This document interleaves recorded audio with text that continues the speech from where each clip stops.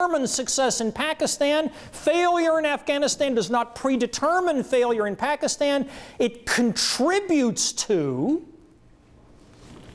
aids and abets, makes worse the prognosis for the outcome of the war ongoing in Pakistan. It does not predetermine it. This creates a fairly nasty policy conundrum for the government in Washington. We have important interests at stake in Afghanistan, but they're indirect and they're limited in scale.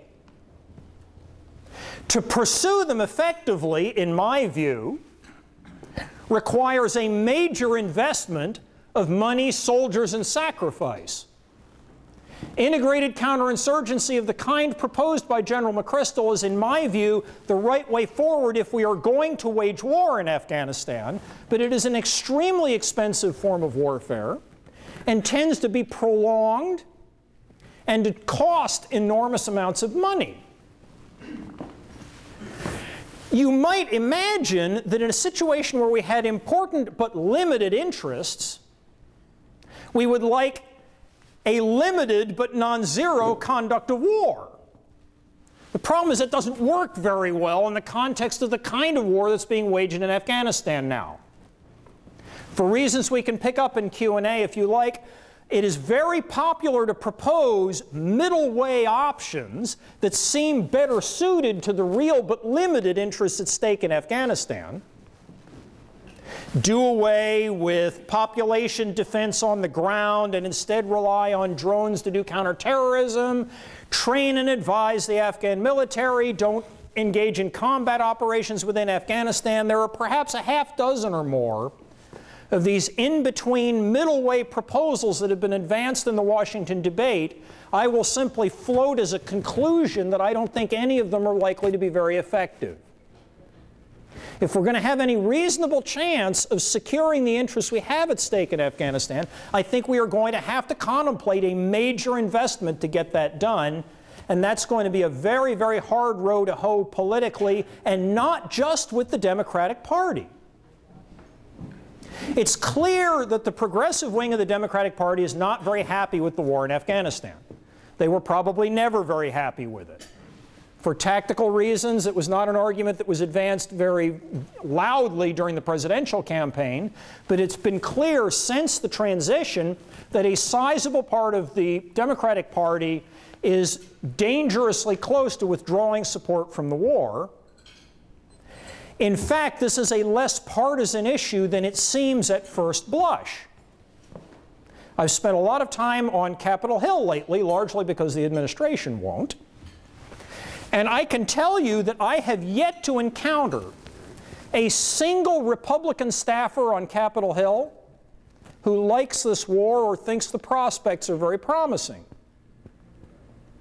Their members, Republican elected officials, are for tactical reasons that parallel strikingly, if diametrically opposite, the tactical reasons that the progressive wing of the Democratic Party adopted during the presidential campaign, are at the moment maintaining strict party loyalty and support for the war in Afghanistan. But I submit to you that that support is about a millimeter deep. The Republican Party, like the Democratic Party, is divided. It consists at the moment of a significant number of neoconservatives and an also significant number of paleoconservatives. Neoconservatives, as I suspect you have encountered in your studies here at the South Hudson Institute of Technology, are great believers in the importance of ideology in the way countries are governed and in the capacity of the United States to change the way countries are governed. Paleoconservatives, on the other hand, the old-fashioned, gray-haired, small government fiscal conservative kind of conservative, look at counterinsurgency, and they say counterinsurgency looks a heck of a lot like nation building to me. Nation building looks a heck of a lot like social engineering to me. And social engineering is beyond the capacity of the state. Therefore, this undertaking is very unlikely to succeed. And as this war goes forward, and as we go through multiple funding cycles on Capitol Hill, the odds that the Republican Party whip in the House and the Senate manages to keep the Republican Party together in support of this war, given this degree of underlying discomfort on the part of at least half of the Republicans on Capitol Hill with the undertaking, I suspect, has serious questions that should be asked about it. And I think we could very well face, a few years out, a left-right coalition against the middle on Afghanistan, in which progressive Democrats and paleoconservative Republicans both disagree with the degree of sacrifice required for the waging of the war. And what we're left with as a result, it seems to me, is an extraordinarily difficult political circle to square, in which I believe, for a variety of reasons, the Obama administration does not want to leave our interests in Afghanistan undefended and unsecured, but is going to find the domestic political problem and challenge of generating the support for the degree of sacrifice required to pursue them effectively very difficult to do.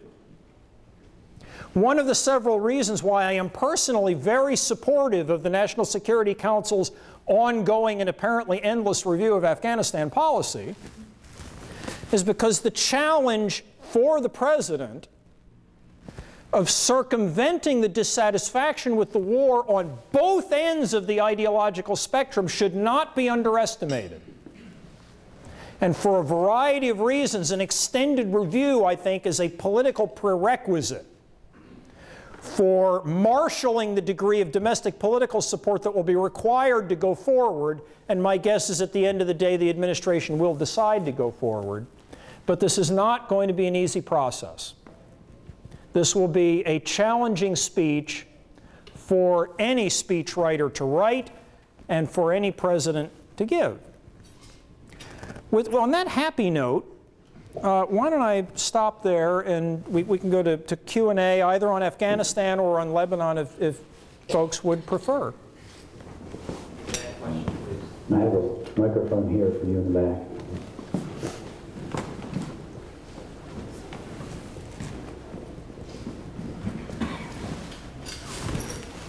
A lot of what we talk about seem to be like domestic political issues.